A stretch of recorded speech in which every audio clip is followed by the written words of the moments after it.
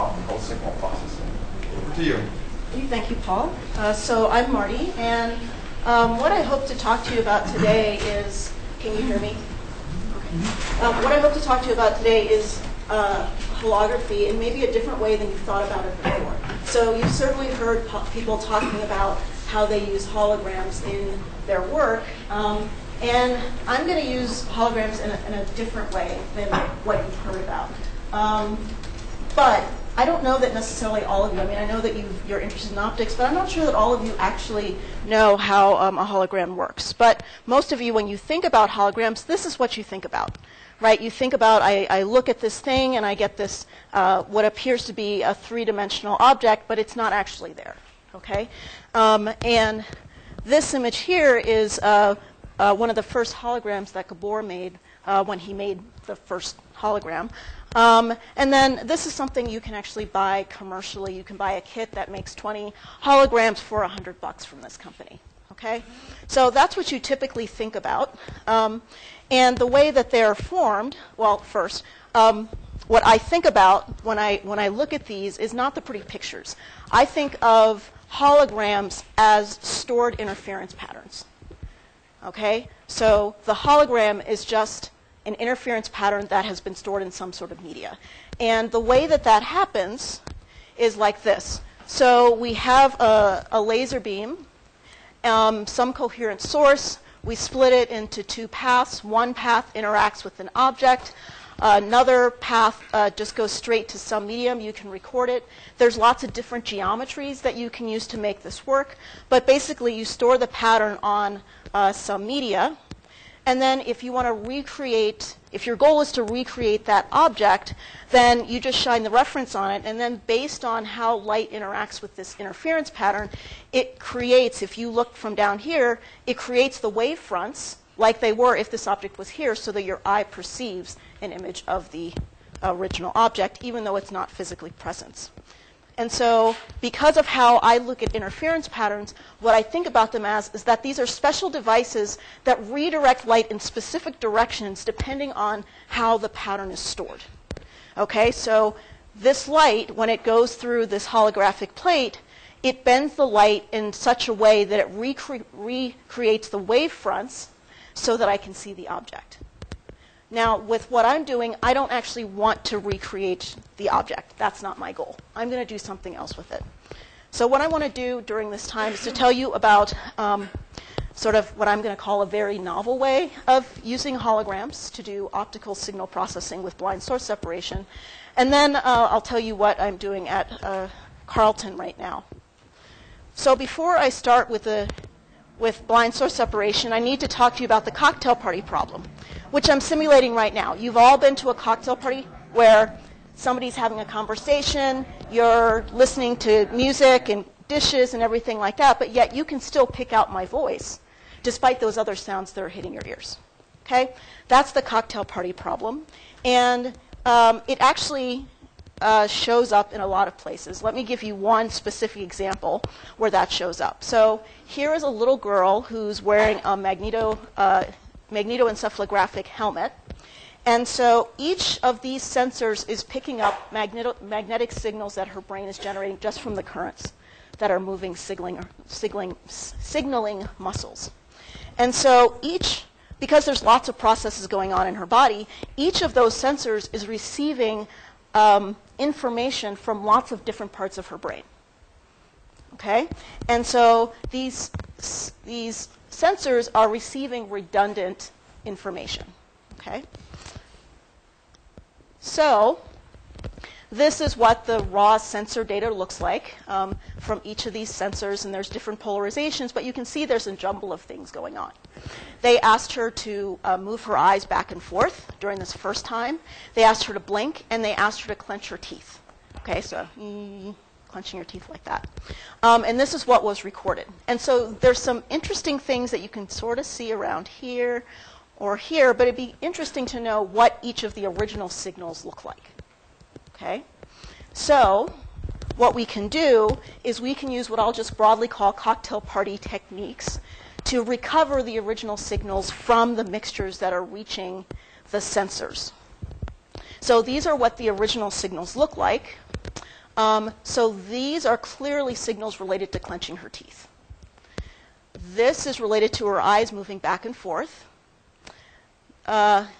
This is her heartbeat.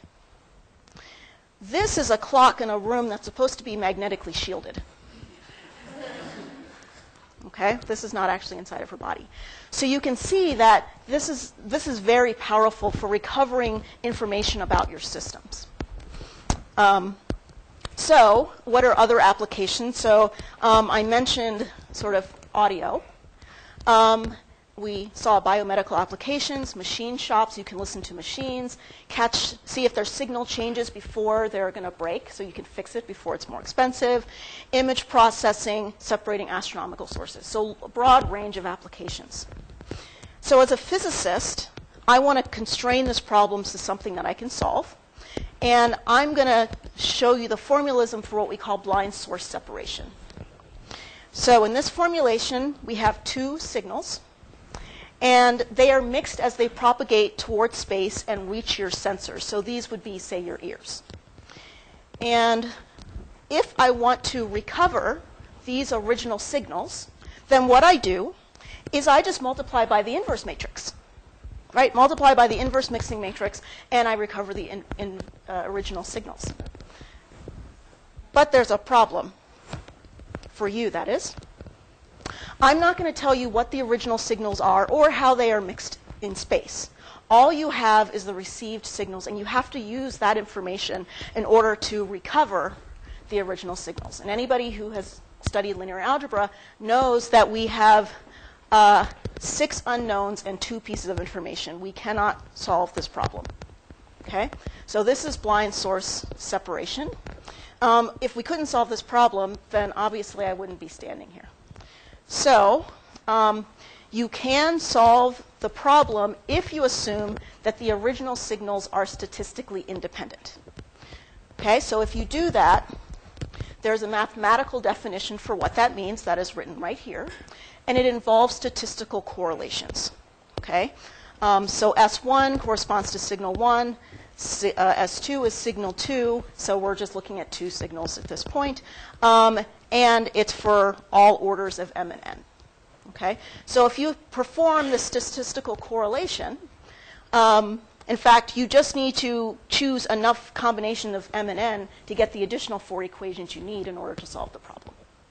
Okay? So this is probably the simplest, the lowest order assumption that we can make in order to have the most generalizable solution to this problem. So there are lots of different ways you could approach this. The most common way is to use an algorithmic approach, but you could also use a dynamical system approach. If you use an algorithm, then an algorithm has a set of steps in some sort of condition that you analyze and determine based on that how you're going to proceed through your program. So for example, I could guess an inverse matrix, just choose some coefficients, multiply that by my recovered signals, get some new signals. I can check to see whether or not they're statistically independent to the various orders of M and N, and then use that to select, to determine whether or not I've solved the problem. Okay? It's computationally intensive, but you can do that, and there are people that do that. In fact, they do it a little bit smarter than just guessing randomly, but that's basically what they're doing.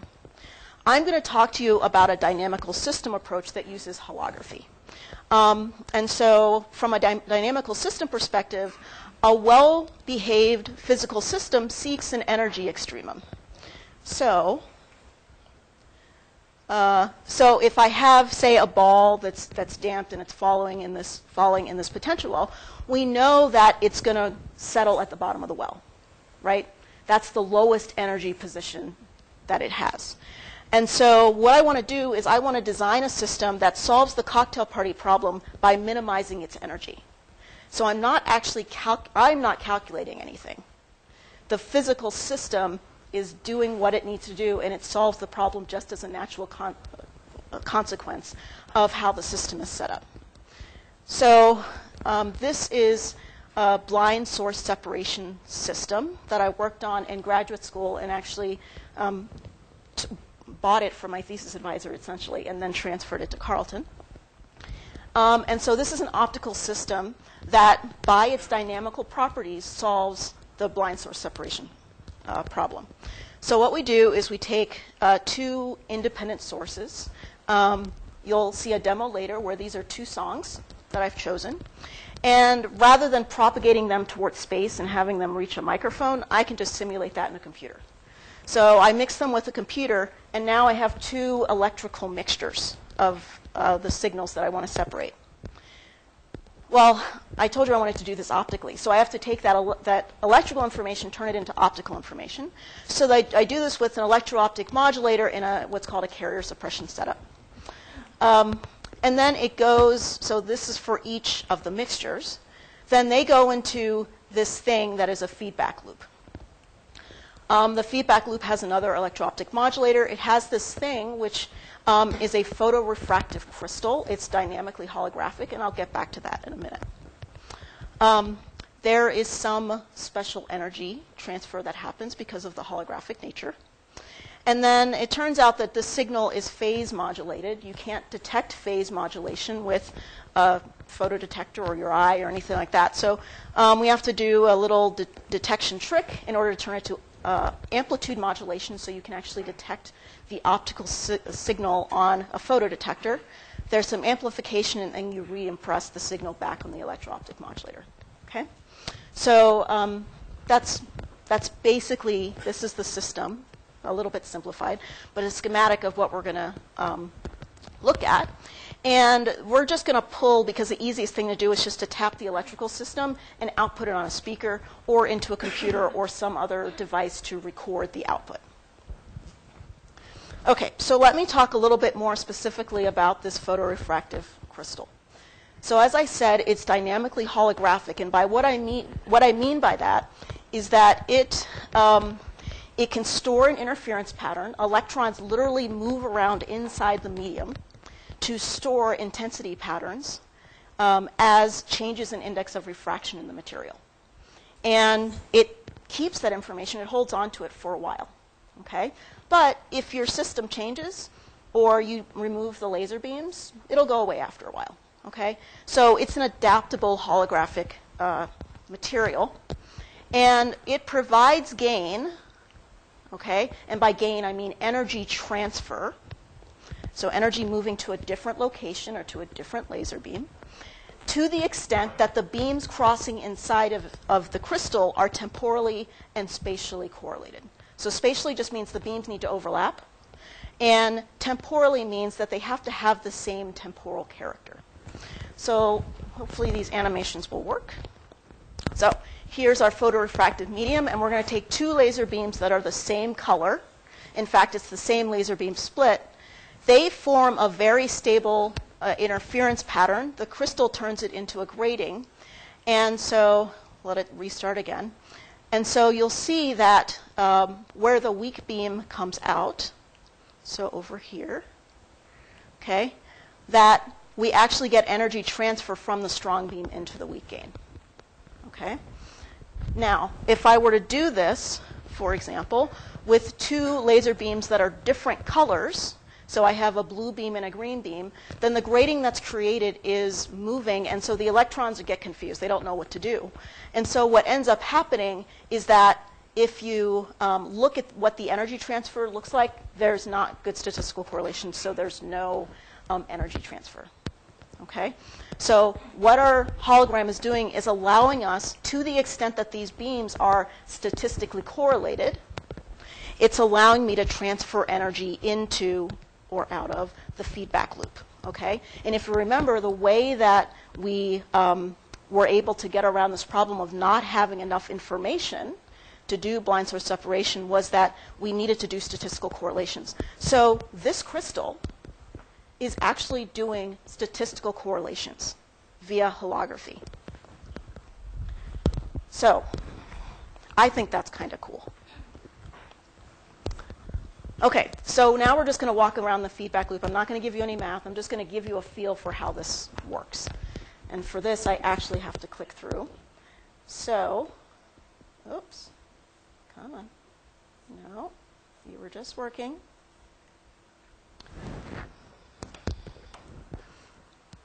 restart the presentation.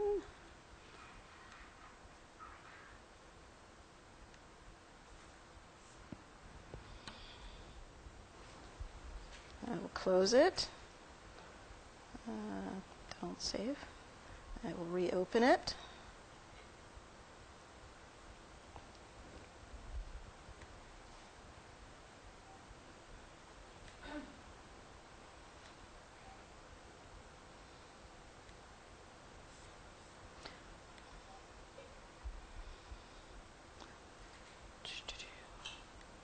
Okay, that's weird. I don't know why it's not working.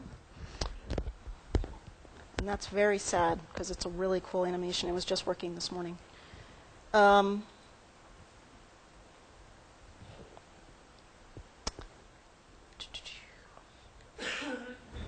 Maybe it's got stage fright. How am I doing on time?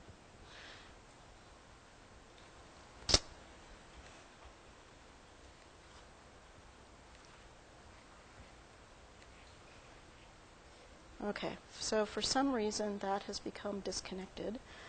So I'm going to just try to talk you through what happens with this main picture. So, so ignore all of this stuff. So here are our input beams. And what happens, so let's just say that we have some noise on the feedback loop, and we only have one of those beams. Then what happens is that noise gets put on the electro-optic modulator, which means noise is put on the laser beam. And that noise gets detected, goes through the crystal. And the parts of the noise that look like this laser beam get amplified because they're correlated. So this beam coming out of the crystal looks more like the noise than it did before. It goes through the detector, it gets amplified, and now I have bigger noise. So if this then gets reimpressed, and when in closed loop, the noise just gets bigger, bigger, bigger, bigger. That's bad.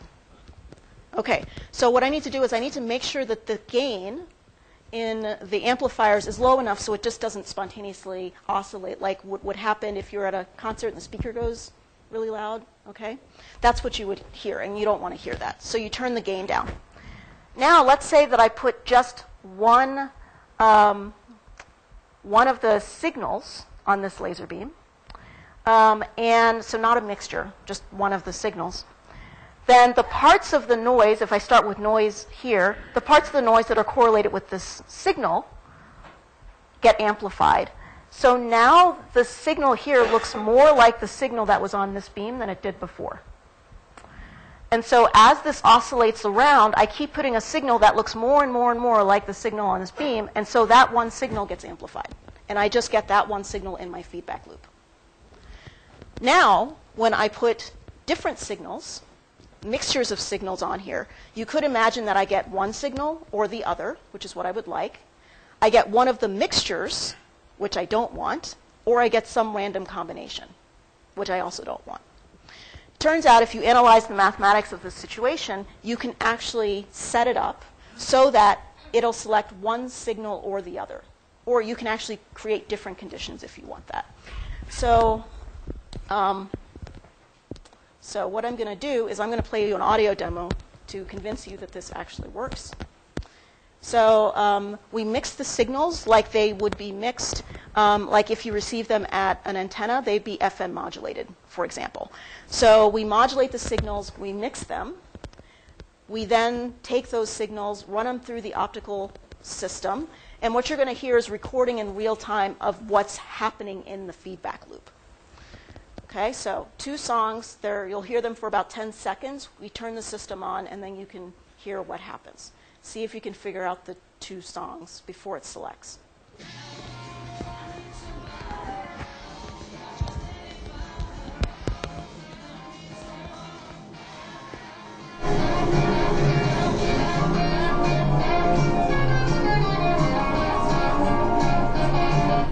Okay, so it selected Johnny Be Good. What was the other song? Help. Okay? And so this is real time. You're hearing what the crystal's doing. I think that that's pretty cool. Okay, So how do we do compared to algorithmic approaches? So, so these are all algorithms offline, real time. This is signal separation as a function of signal bandwidth. And this is a logarithmic scale. 20 dB is a factor of 100. Okay? So you can see that they haven't been moving towards bandwidth. They've been moving towards separation. Wrong way. Okay. So the system that you just heard was the audio system. What I did for my PhD was actually push it to radio frequency, so 20 megahertz bandwidth, real-time signal separation. So you might be curious as to why isn't this processor in every hearing aid in the world, since it's real-time, greater than a factor of 100 in signal separation on RF signals. And the reason is because it's huge. Okay? On a 2-ton optical table with the electronics above it. Okay, so I went into miniaturizing optical setups using photopolymers. These are light-sensitive materials that, when you shine light on them, they polymerize. And I can store refractive index information in them. So they're like a holographic plate. The way they work is, so this material is between glass slides to hold it. This yellow material is sort of gelled. It's sort of almost solid material. We have photoinitiators and monomers, high refractive index monomers. If you shine light, then you radicalize the initiator. That starts polymerization. That causes more monomer to diffuse in, and then polymerize, more diffusion, more polymerization. And so now I have a lot of high refractive index material in a particular region. I then shine light over the entire sample. I fix that change in index in place, and now I have a dot with a slightly higher index of refraction compared to the surrounding material. The material is easy to work with. You basically just slide the laser focus through it, and I just created a waveguide. Okay? And so I could move my stages around, and I could write a bunch of waveguides, and here you can see that it writes the word Expo, which is the name of my postdoc advisor's research lab. Okay, so I wanted to integrate photopolymers with writing physical features like fluid guides. And so here is a refractometer. So this is a fluid channel with a waveguide that was painfully aligned by some poor graduate student. I want to make this type of device, but all in the same material without embedding other materials inside. I could do that, but I don't want to. So what have we been doing? Well, I've been working on developing a single polymer for micro and optofluidic, for creating optofluidic devices using mass-based lithography. We've built a proof of concept device. So this is that refractometer again. And you can see that the waveguides, if I don't put a fluid channel in there, very nice waveguide, pretty decent output. It's not great, but it's pretty good for us. And that I get different amounts of scatter if I put a fluid channel right in the middle. I get different amounts of scatter depending on whether there's a fluid in there or not. If I was an engineer, I would quantify that, but I'm a physicist, so I didn't bother. Okay, so our future work, what we're doing now and into the future, is developing optical and chemical metrology to understand the material. We are exploring different formulations because the one that worked may not be the best. And then hopefully we will work towards building this integrated spectrometer.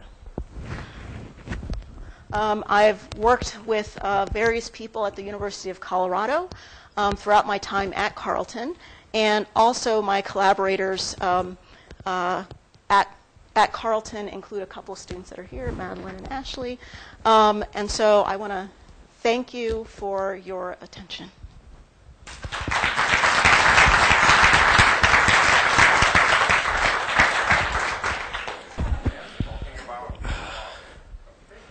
Okay. Can you hear me okay? Good? Awesome. Okay. My name is Nathan Lysne. I'm a graduate student here. I've been at the University of Arizona since 2013, and before that I did my undergrad at Carleton, where I worked on my senior comps project with Marty, so we know each other pretty well. Today I want to talk to you about analog quantum simulation, which I'm guessing a lot of you don't have a lot of experience with. This talk is going to be pretty high level, trying to talk about the motivations for the field and the problem we're trying to solve.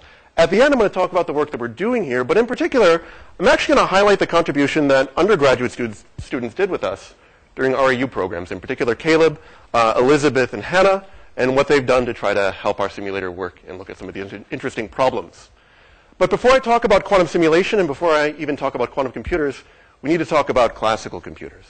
It should be noted that analog computers were first, and I don't mean these large mainframes that you might think of when you think about an old computer, but I mean back to classical antiquity.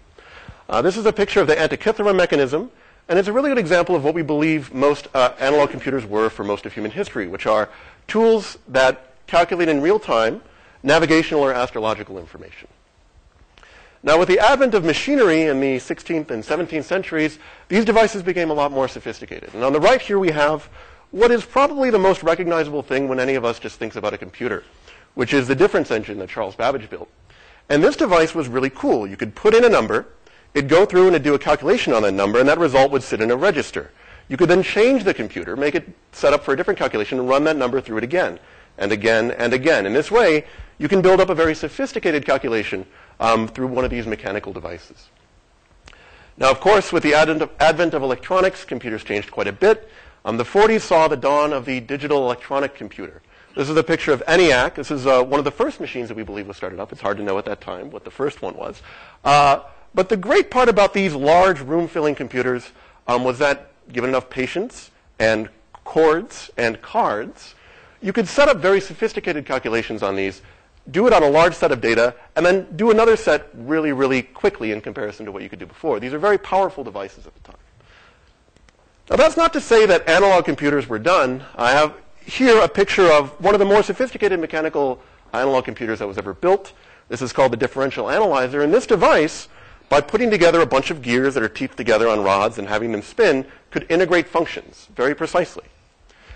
Now, the problem with these analog devices, as we made them more sophisticated, was imperfections in the way that you set up your analog computer.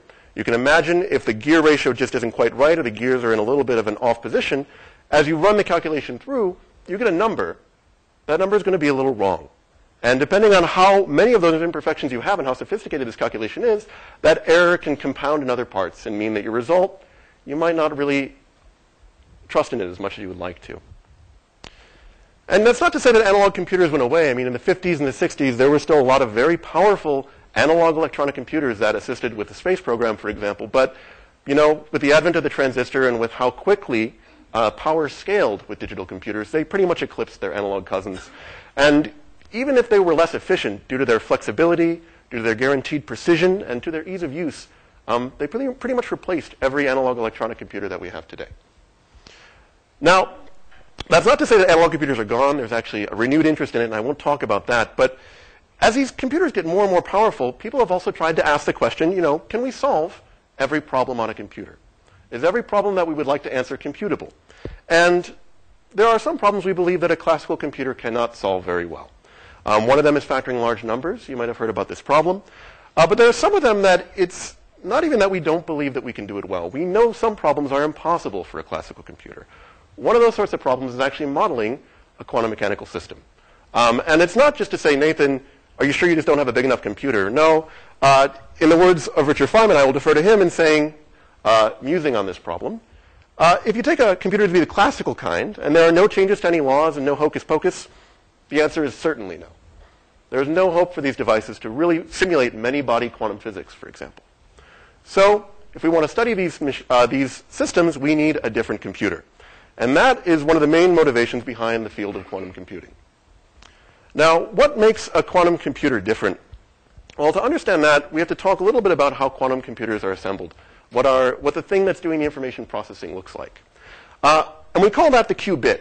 So this is a small quantum system. Usually, for the qubit, anyways, these are always two-state systems. So imagine we have some system that has a spin. It's a property. And that spin can be either up or down. Now, these two states should have different energy levels so we can address and interact with them. And then we can label them like we would actually label our classical bit. We can label one of these states to be the 0 state and one of these states to be the 1 state. And if we're good at controlling our qubit, we can set it up so that, whenever we do a measurement, we try to find out what state our qubit is in. It always gives us the result that corresponds to being in the 0 state. Or we can set it up in some sort of superposition, right? So there's a probability that we get the result that it was in the 1 state. There's a probability that we get the result that corresponds to the 0 state.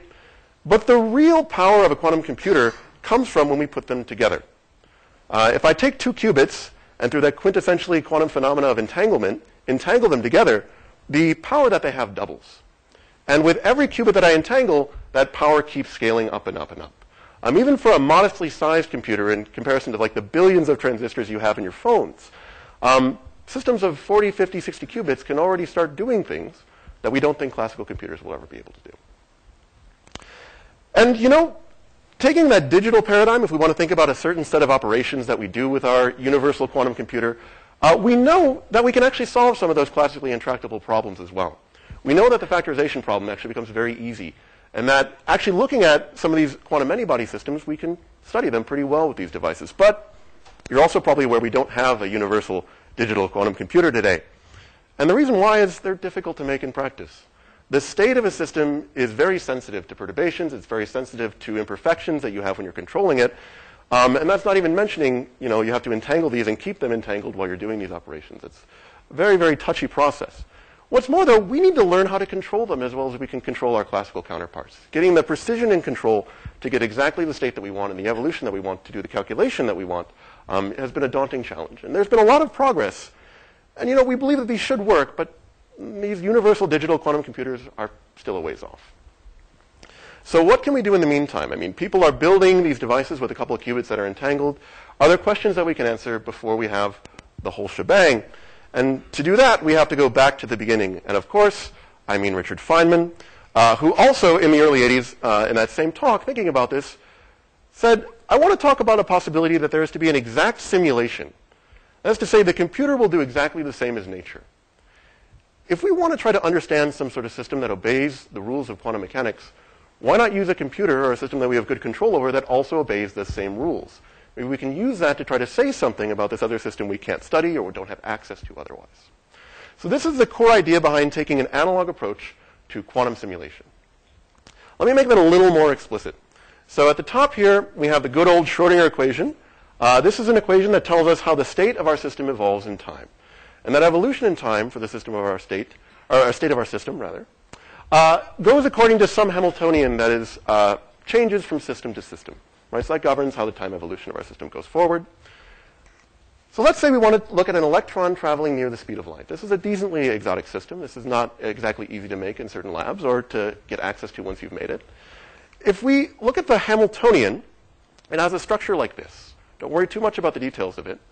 But what I want to point out is that let's look at a very disparate system. Okay? So instead of having a single electron traveling very quickly, now we have multiple ions that are down here in a magnetic trap that are suspended there and interacting with this magnetic field.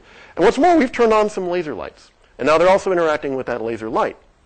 If we look at the Hamiltonian that governs this evolution in time, it looks something like this. And if you're looking back and forth between these two, you'll see actually there's a shocking similarity in the structure of these Hamiltonians between these two very disparate systems. So if we can build this system in lab and we have good control over this system and we can get the state out of this system very easily, then maybe we can use the evolution of it to say something about this more exotic system or system that's harder to study. This is the essence of an analog quantum simulation. And I should also note that people are already building quantum simulators today. So what I have here are a couple examples picked from the last 6 or 7 years. On the left here we have trapped atoms and ions in an optical lattice that are doing different quantum phase transitions. Here we have a superconducting group that's looking at conductor physics. Here we have that group before that was trying to study the exotic electron phenomena. People are building these systems and already trying to turn them on some of these problems. Now I should note that all these problems here you can actually also study with a classical computer. We have models and you can go back and see, yeah, actually this follows our theory expectation pretty well. But these groups are on the cusp of looking at novel physics. Physics beyond the point where we can go back to our computer and get, a check to feel that, everything is right, everything seems to be working, that errors haven't messed up our calculation. And once we pass beyond that threshold, we have to ask ourselves a couple questions. And one of them, for these analog simulators, comes back from analog classical computers. Namely that we know with an analog computer, right, those imperfections and errors can stack up, and they can swamp out the result that we want. These systems that we're making are already very sophisticated and very sensitive. And we have no way, like our digital counterparts, to find out where errors have occurred and extract them or correct them while we're doing our calculation with these simulators. So we have to ask ourselves, when can we rely on the result of an analog quantum simulator? And if we understand the relationship between those imperfections, how can we protect against that? Can we set up our system so that we can always get the right answer, even in the presence of certain errors that we do or do not know? And really, this is the question that we're trying to answer right now. Where we want to ask, is analog quantum simulation reliable? And our approach is going to be to take a system that we control very well and deliberately mess it up in a bunch of different ways. If we take our simulator and add in different sorts of noise or different sorts of imperfections, perhaps we can see if there's a well-defined relationship that we can understand. And also test different ways to keep that information safe.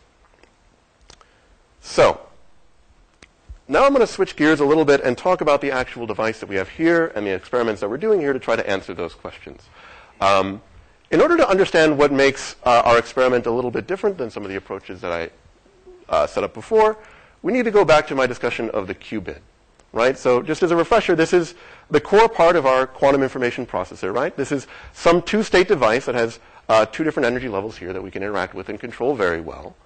But the reality of most quantum mechanical systems or quantum systems is that they don't just have two states to them. They often have certain, excitable states, for example, or perhaps they have other degrees of freedom, like a motional degree of freedom, that allows for a very rich energy level structure that we're usually not interacting with or exploiting. Our system actually does have more than these two states. We're going to be using the atomic spin of neutral cesium atoms. So we're going to be trying to control the hyperfine state of that spin, and the addition of that nuclear spin and that single valence electron gives us 16 possible states that we're going to be controlling in our quantum information processor to do these simulations. We call this a qdit, d equals 16 here, instead of b being for a binary or 2. And to understand why we would want to do this, or why we would want to have a larger space, it might be instructive to look at another quantum system. So in this case, we have 4 qubits that are entangled together, right? And if we want to think about all the states that we could find the system to be in, kind of like the basis states, well, we could have, one qubit is that spin up, maybe one spin down, one spin up, one spin down. Maybe it's down, down, up, down. If we go and count all those permutations, you'll find that there are 16 different permutations. Indeed, we can find a map between this system and and treat these as the same. This is kind of also the essence of quantum simulation, right? We want to be able to look at a disparate system and look at it on the system that we have control over in the lab.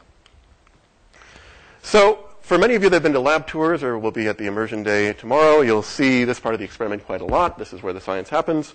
I'm not going to go into too many details about how we control the atomic spin state, than just to say that we use time-varying magnetic fields to make whatever sort of evolution we would like. The executive summary of what we've built up over the past couple of years is a toolbox that we can make any state that we would like for our simulator.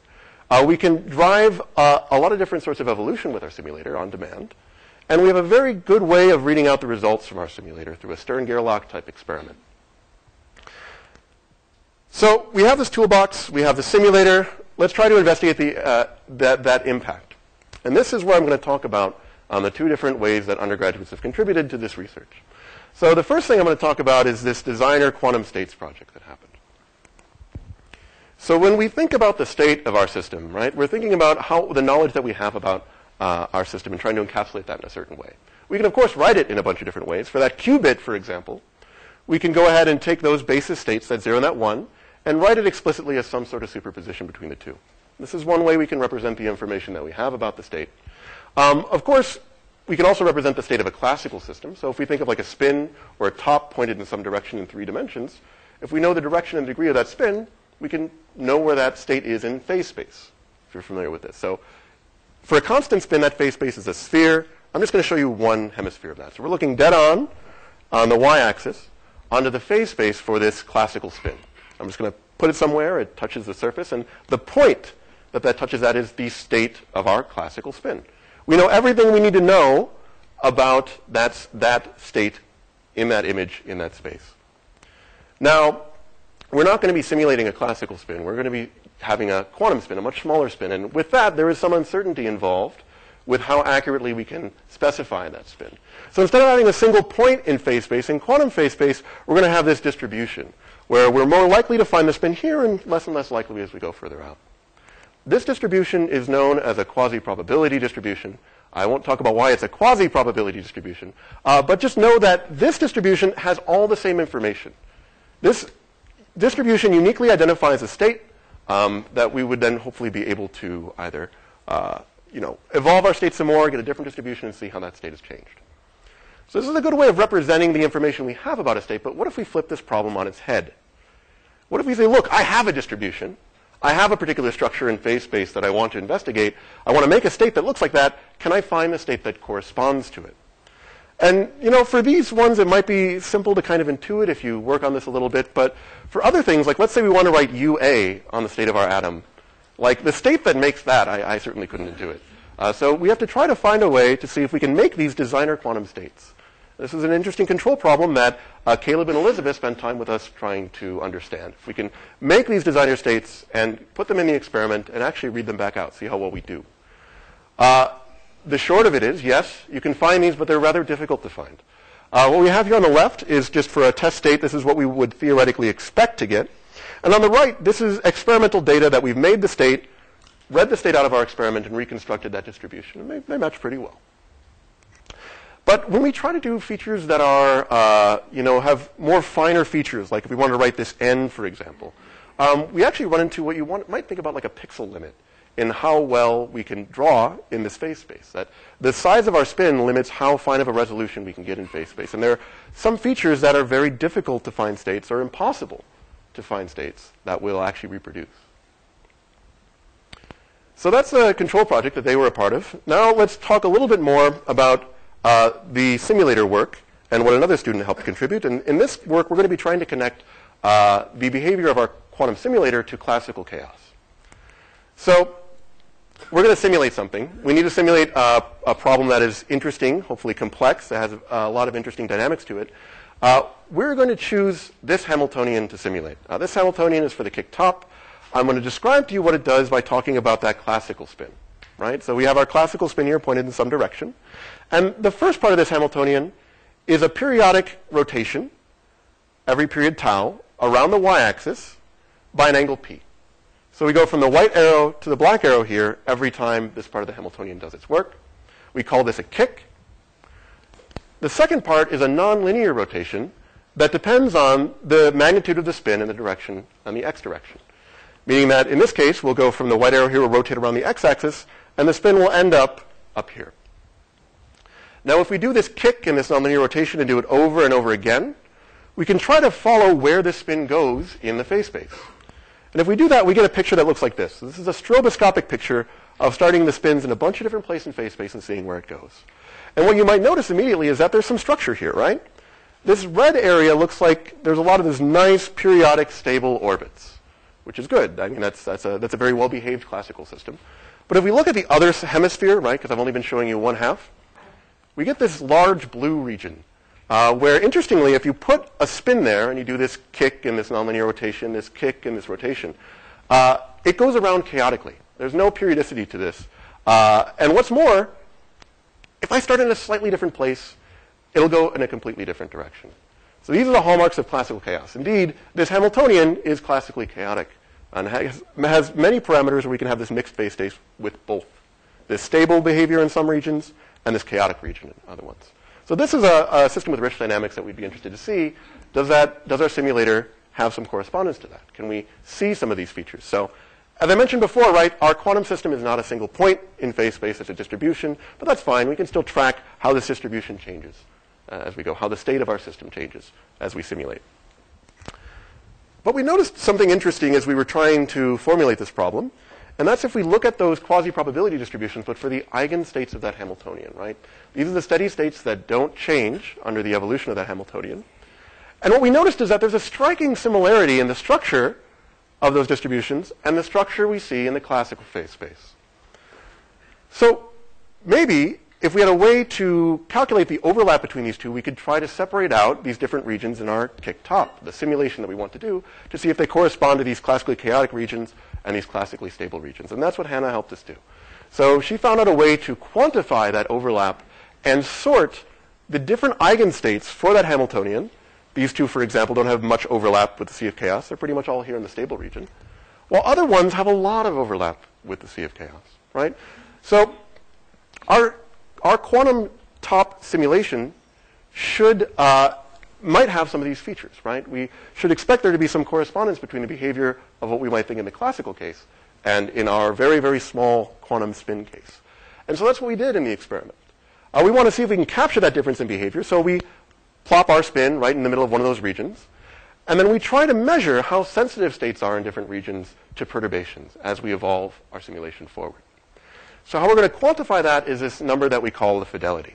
This is an explicit writing of what we're going to be calculating, but you can just really think about this as the probability that after evolving our system for a certain period of time, we're in the right state. If we're not in the right state, that number is lower. If we've done it perfectly, that number should always be 1. So I'm going to show you data from 10 different states that we put in different parts of this region. And I'm going to show you how that fidelity changes as a function of how long we've done the simulation. The 5 in red here are the ones that were in the stable region, and the 5 in blue are the ones that were in the chaotic region. Or again, this is the region that classically is hypersensitive to errors and perturbation. And what we notice is that the states that started in the red region, I mean, we don't do perfectly. We know that there are some imperfections in our control, but they do pretty well as they're evolving on. And they don't lose their fidelity as rapidly as those that started in the sensitive region, which is really striking, right? I mean, we have a relatively modest system in comparison to what people like to use to simulate quantum many-body physics with a relatively simple setup for like the kind of Hamiltonian we're looking at. And we get different results and different accuracy with our simulation, even just based on where we start our state, our initial state for this simulation. So this is really kind of the first stages in trying to think about, you know, how sensitive are these simulations really, and what can we say about the system that we're interested in investigating? It could be the case, for example, and many people, and us too, believe that this is probably true, that there are some global features that are robust, that even if that individual state is not right, maybe something like a phase transition is still always going to happen at the right place, if you want to think about it like that. So even in the face of imperfections and errors, you should be okay with these analog devices. And our group in particular, we also want to try to look at more systems than just that kick top and see how well or how our findings about this relationship between errors in our simulator and errors in the thing that we're simulating correspond to one another as we try to throw different tasks at it. So with that, thank you for your time. Are there any questions? And final speaker of this session is Hanneke from Amherst College. And he is going to tell us about optical control of atomic and molecular quantum states. Take it away. Thank you, Paul. And I want to thank you and the other organizers for the invitation to come here and talk about some of my work at Amherst College. I want to start with maybe 2 slides just sort of introducing you to Amherst College and the other faculty in our physics and astronomy department and some of the work that they're doing in optics. This is a picture that I took of Amherst on Thursday after my flight was canceled, and I wasn't sure I was even going to make it here, but I was able to make it, and it's been an enjoyable time so far. We're a small liberal arts college in western Massachusetts. We've got 1,800 undergraduate students. We've got about 200 faculty or so. The physics and astronomy department has 8 faculty. We've got 7 physicists and an astronomer. And 6 of us are experimentalists or observationalists, all using electromagnetic radiation in some sense. And so I thought I'd tell you about the 6 of us. So Ashley Carter does biophysics research. She works a lot with these little micron or 10 micron size beads, and anything you can do with that she does. She puts it in cells and looks at Brownian motion and look at viscosity as a function of where in the cell it is, tethers it to DNA with optical tweezers. You can then do some force sort of experiments. Kate Follett is an astronomer. She studies exoplanets. We heard a little bit yesterday about direct imaging of exoplanets with adaptive optics, and she does that sort of work. Jonathan Friedman does quantum magnetism. So this is a solid-state crystalline sort of thing where you make these crystals out of these quantum magnets, but it counts as optics because he's using microwaves and near-field optical resonators or microwave resonators. And 3 of us do sort of atomic and molecular physics. Larry Hunter does laser cooling of molecules and looking for preferred directions in space-time. I'll have a little bit more to say about his work later on in the talk here. David Hall does Bose-Einstein condensation, and in particular, looking at sort of topological features in this unique quantum fluid. And there were posters on both of these works on Friday. And I work on quantum control of molecular ions, and I'll have more to say about that as we go on. So let me give you sort of an overview of some of the things that I think are the cool things about atomic and molecular physics. There are, of course, many things that I won't talk about. And then towards the last few minutes of the talk, I'll talk about my particular work at Amherst College and how I think that fits into sort of the major goals that I see in the field. Just to remind you why we talk about atomic and molecular physics at an optics sort of conference. Atoms are made out of charged stuff, and so you can push the charged stuff with electric fields. And some of those things have magnetic dipole moments. So if you have an unpaired electron in your atom or your molecule, or the nuclei might have a spin with a magnetic dipole moment, so you can push them around with magnetic fields. If the spins are precessing, you can have an oscillating magnetic field. That's light. If you create a quantum superposition of two atomic states that have, like the electron wave function, with two different spatial orientations, the energy difference causes that wave function to oscillate. And so now you've got an oscillating electric dipole moment, and you can address that with an oscillating electric field. And that's, again, light. One of the things that I think is sort of the coolest development in atomic physics is the atomic clock. And these atomic clocks come in a couple of different forms. The sort of workhorse for the past many decades is the microwave clock, cesium, rubidium, hydrogen. This is a very well-developed technology. You can buy one of these that'll get you parts in 10 to the 14 sort of precision just off the shelf. These are the sorts of things that fly in the global positioning system constellation. If you want to do a state-of-the-art sort of laboratory scale cesium clock, you can get a factor of 100 better, and there are several of these around the world at sort of national standards lab sort of things. You can get atomic clocks that are sort of smaller than a grain of rice. This is a picture from the original development at NIST, but this is now commercial technology. You can just buy this. The microwave clocks and this really precise timekeeping is great if you want to keep time. It's usually talked about in like seconds since the dinosaurs were here, but that's not really what we do with these things. It's more about when you need that really good timekeeping, things like synchronization of telecom networks, or synchronizing radio telescopes, or gravitational interferometers that are really far apart. If you can synchronize those by keeping time of the signal as it comes in really well, you can make a telescope with the aperture of the diameter of the Earth. And this is what the gravitational wave and radio telescope folks do now. The future for atomic clocks is looking at optical clocks. These are very much still in the lab. You can get another factor of 100 already today on that. And these get you that factor of 100 basically by taking the oscillator and bumping the frequency from microwaves to optical. If you've got such a great thing, you can do those sort of synchronizing networks like I was mentioning, or figuring out where you are with the global positioning system. You can also do some really cool fundamental physics tests, and these sort of can be in things like looking at physics we think we know and checking that we actually know it, and looking at sort of more speculative physics that hopefully have some grounding in why we might look there. These, of course, are not that different of things at all, but you could imagine looking at relatively simple atoms and ions, where maybe you can do the relativistic quantum mechanics calculations, you do the spectroscopy in the lab, and you compare the two. You can actually measure the weak force using atoms. The weak force is really weak, but if you measure atomic frequencies really precisely in clever systems, you can see the influence of a Z boson, for example, in your atomic frequencies. Universality of free fall, you drop an apple and a feather in a vacuum, they fall at the same rate. You drop potassium and rubidium atoms, they fall at the same rate, and you can do that pretty precisely.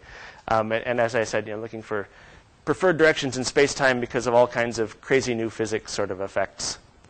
My title of my talk was about controlling things, and so if we wanted to take an atom and actually control what it's doing, you can use light to do that. I don't know if you talked about cooling at all in the school part of this, but Doppler cooling is sort of a basic thing you might want to do. If you have an atom and a laser that's resonant with the atom, it can absorb a photon. It gets a little momentum kick by absorbing the photon. It emits another photon and gets a random kick. That's not cooling. If you detune the laser, though, now your atom just sitting there, it doesn't even see the laser because it's not resonant. If your atom's moving sort of transverse to the beam, same thing. If it's moving away, you get a Doppler shift. It's even more detuned. But if you're moving towards the beam, you get a Doppler shift, and it can actually shift it onto resonance. You absorb the photon, you get that momentum kick. Preferably, atoms that are moving this way get kicked that way. That slows them down on average. Importantly, you have these two states connected by a laser. This top one re-radiates. It gets that kick. And in Doppler cooling of atoms, it's really crucial that it comes back to that same state so you can scatter lots and lots of photons to get that sort of statistical thermal process happening. You can do all kinds of more complex quantum control. We heard a great talk about quantum information processing and quantum simulation just before mine. I won't talk too much more about that now. I'm interested in molecules because there are things that molecules can do that atoms can't do.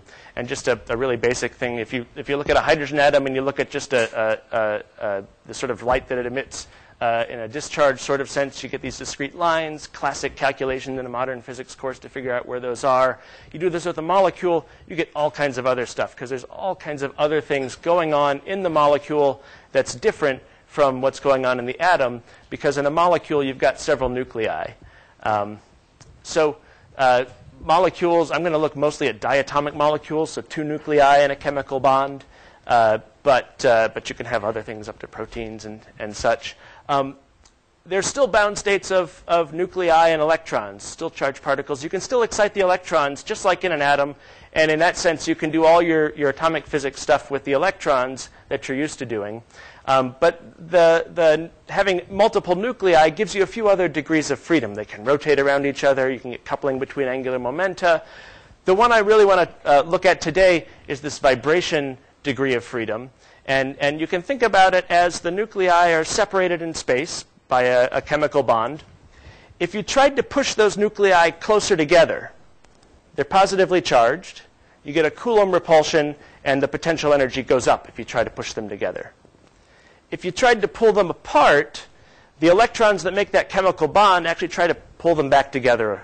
But if you really work hard and you pull them far enough apart, you don't really have a molecule. You've got two atoms now, and then it doesn't matter how far apart they are. If you were to draw this as a potential energy diagram, you'd look at potential energy versus the distance between the nuclei. As you push them together, you get this big Coulomb repulsion, shoots off to infinity. As you pull them apart, the chemical bond tries to pull them back together, but after a while, it can't do it, and you get this. You get two atoms instead. This sort of thing has a potential minimum here, and so that's that sort of stable configuration. The minimum there is often called the bond length. Close to that, it looks like a little parabola. Parabolas in this energy distance sort of scheme are harmonic oscillators. And so you really get, just like masses on a spring. The spring is the chemical bond. The masses are the nuclei. I'll be using this in the work that I'll talk about later on. Molecules can do all kinds of neat stuff. Some slides some ideas that are out there are different quantum simulation and computation schemes using molecules instead of atoms because of some of the unique states that molecules have. Of course, if you want to do anything with chemistry, now you're already talking about molecules, and you can look out in space and you can see these benzene rings and all kinds of crazy stuff, and you can track how they might have formed from hydrogen and all these chemical reactions, and you can actually do some of these chemical reactions in the lab and build up sort of a chemical synthesis for what happened out in interstellar space in these molecular gas clouds.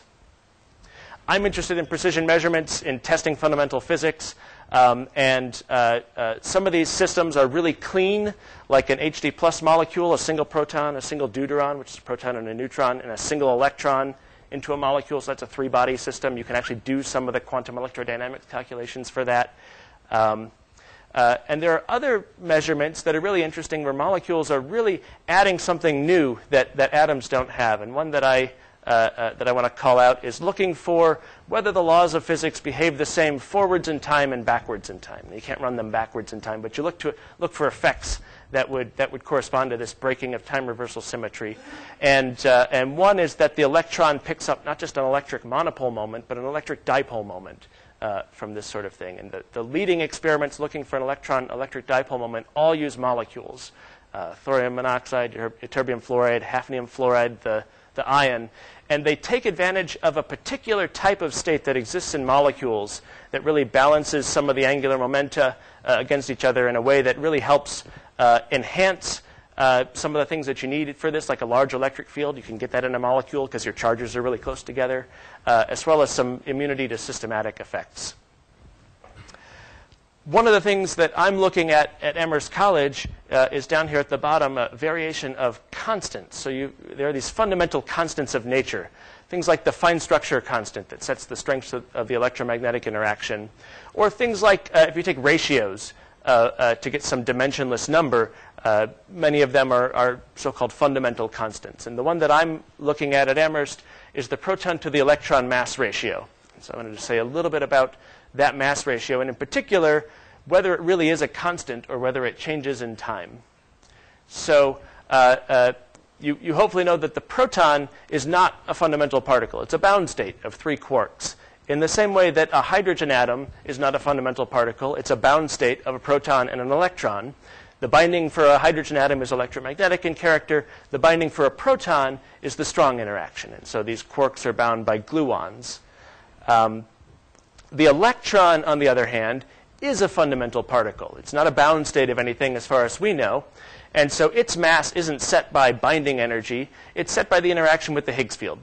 And the Higgs field is part of the weak interaction. And so the mass of the electron really comes from the weak interaction. And so if you take this mass ratio, in some sense it's a proxy for the relative strength of the strong and the weak interaction, or if they were to change over time, the changing strength of the strong versus the weak interaction. Why might these things change in time? That's sort of crazy. They're constants. Many theories of quantum gravity predict that these fundamental constants actually should drift over time, especially ones that involve extra spatial dimensions like string theory. That's my Calabi-Yau manifold. That these extra dimensions, if they change in scale, would lead to changing in these constants. And why would a dimension change in scale? That's what dimensions do, right? Our three-dimensional universe is expanding as a function of time, so it's very natural for that to happen. A few theories of dark matter actually would also predict these sort of changes, but not drifts. They would be like oscillations, actually, which is kind of interesting to think about, an oscillating mass ratio. State-of-the-art sort of looking for changes in this mass ratio. For cosmological sort of things, so you look back 10 gigayears and you do spectroscopy of molecular gas clouds, and you do spectroscopy here on Earth. You compare the two, not changing or changing, a little bit of debate, but statistics of like part per million or so. On the Earth, we, of course, have sort of one-year time scales, but we can do things a lot more precisely, and it's about part in 10 to the 16 per year. I'm looking to improve on that and see if there is a drift beyond that. We talk about controlling molecules now. So if you wanted to try to do that basic thing that we did with atoms, Doppler cooling with a molecule, it turns out for most molecules it doesn't work. You've got these electronic transitions, just like in an atom. You can easily drive that transition with a laser, and it will radiate down. And the problem with molecules is it doesn't always radiate down to the same state. You've got these different vibrational states that it can radiate down to as well. And so you can scatter one photon, but you need to scatter lots, like 1,000 or 10,000 or something like that. And so if it falls down into this state, you need a second laser to get it back up. And if it falls down into this state, you need another laser, and you need 40, 50 lasers. This gets expensive and hard to keep them all locked and things. So this, in general, doesn't work.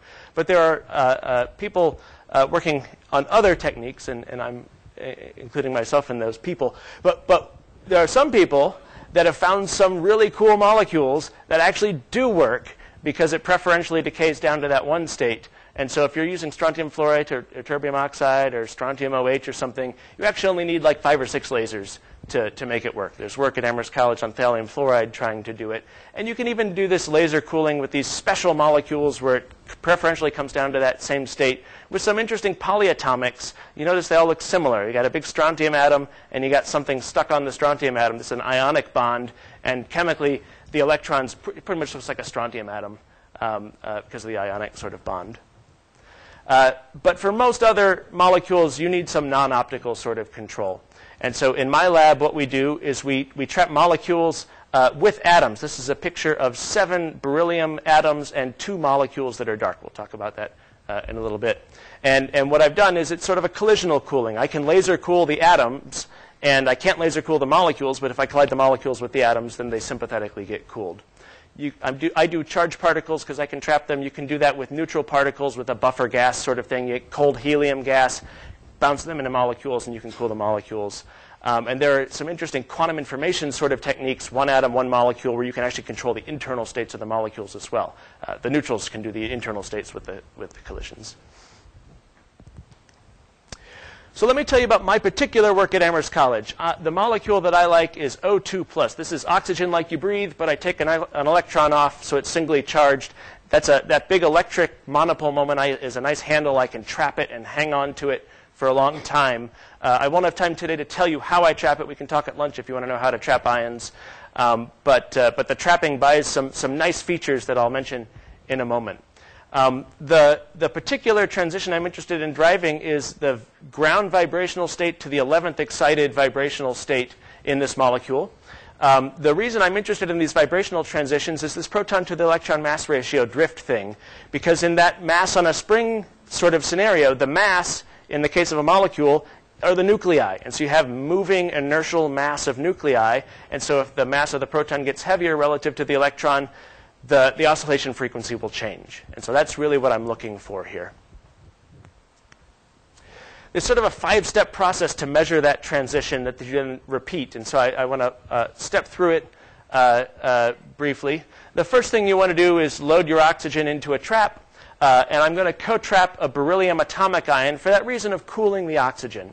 And the cooling, again, is just going to be sort of collisional, and then Doppler cooling the beryllium atom. To get these atoms into a molecule into the trap, there's a couple of techniques. You can take a beam of electrons and just sort of hit it like with a machine gun, and occasionally you knock an electron off, you get your positively charged thing, it's stuck in the trap. That works fine for getting things into the trap. It gets anything into the trap that's in your vacuum chamber, so it's a little bit dirty. So a cleaner way to do it is to photoionize. So you take a 235 nanometer laser, you put some neutral beryllium as a gas in your vacuum chamber.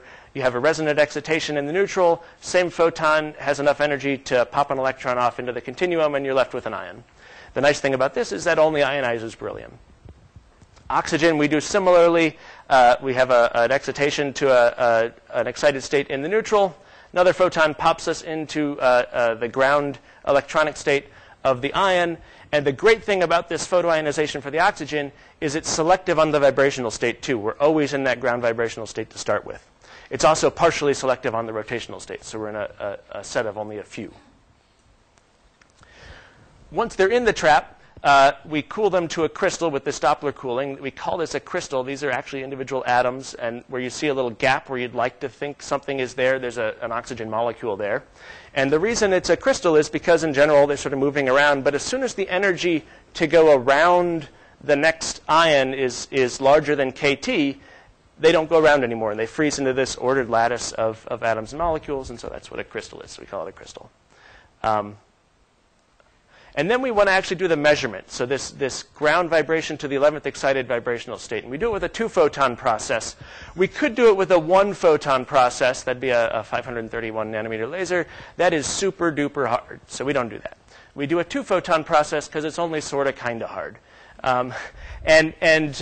This is where being in a trap really works for us. It's sort of kind of hard, which means you need either a lot of laser power or a lot of time to drive the transition. And that trap buys us time. Time might be a second here. We're not talking hours, but it buys us time. So that's what we're trying to do, is drive this transition. And then we need to know if we made it. And the way that we check to see if we made it, we actually turn that 235 nanometer laser back on. It's resonant from here up to a state in the continuum. And it takes our oxygen molecule, and it throws a neutral oxygen atom off and leaves us with an atomic ion in the trap. If we're down here, that laser's not resonant and wouldn't even reach the continuum, and so we keep the molecule. So at the end of that sort of sequence, we've got in our trap beryllium atoms still left over from the cooling phase, oxygen molecules from time that they did not make the transition, and oxygen atoms that did make the transition and then were dissociated by that laser. We want to see what we've got. We want to analyze the mass of these things. So we turn the trap off. We put on a couple of kilovolts. We accelerate those things. They've all got the same charge, and so they get the same kinetic energy. Kinetic energy is a half mv squared, so the lighter ones move faster. And we just let them fly for some distance, a meter, half a meter, something like that, closer to half a meter. And then we detect charge. And the first ones to arrive are the beryllium. We don't care. The next ones to arrive are the oxygen atoms. We count those. The next ones to arrive are the oxygen molecules. We count those, and you look at the atom versus molecule ratio, and it tells you how much of a transition you were able to drive. And then you repeat just stepping that probe frequency and hopefully build up a histogram like this. And then if you're in the precision measurements business, you really, really, really worry that you got the right answer, so we've thought about that a lot. Our first goal, we're just starting these experiments, starting to build up. We've loaded things, but we're working on actually doing sort of these steps. Our first goal in the next couple of years is to do the best measurement on this proton to electron mass ratio drift that's ever been done in molecules. That's a couple parts in 10 to the 14. And then hopefully quickly get on to the best ever done full stop. And then the limit on this is looking like it's a couple of orders of magnitude better than the best that's ever been done. It's a picture of our lab. We've got optics tables. There's our trap. There's some atoms. We're moving to a new building this summer, and so the picture will change the next time you see me. So it's a sort of optics-y kind of conference, so I figured I'd show off some of our laser hardware. We have these nasty wavelengths. They're all in the ultraviolet. Beryllium to Doppler cool is 313 nanometers, really ugly. There are really nice, elegant, incredibly expensive ways to do that. And then there's my cheap, but not so easy to set up. But boy, once it's set up, it actually works pretty well. I start with a diode laser that's in the infrared, and I generate the third harmonic. And for those of you who have studied this sort of harmonic generation, third is hard for a CW laser. But we do it with a doubling and then a doubly resonant summing stage to get to that UV. The photoionization laser is at 235, which is deeper in the UV, so you might think it's harder, but it's not, because you can buy a diode at twice the wavelength, and so you can frequency double this diode at 235. This is an honors thesis project of Christian Pluchar, who's in the audience here, and this is his monolithic doubling cavity that he's designed, and we're going to start cutting the chips on that next week, hopefully. And then this 1063 nanometer probe laser for that vibrational transition is sort of a really nice optical clock sort of laser. So you start with a diode laser, you get a fiber amplifier, which is fun. You really stabilize it to the distance between two mirrors with an ultra-low expansion cavity. You lock it long-term to an iodine molecular clock. That's what we're going to do first because it's easy. But then when you get more money, you get a frequency comb and an optical atomic clock for your comparison. So it's sort of fun laser hardware as well. All right, let me acknowledge the contributions to this work, sort of testing fundamental physics with molecules. A lot of undergraduates and a postdoc. 3 of them are here in the audience with us today. So I want to thank them, and I want to thank you for your attention.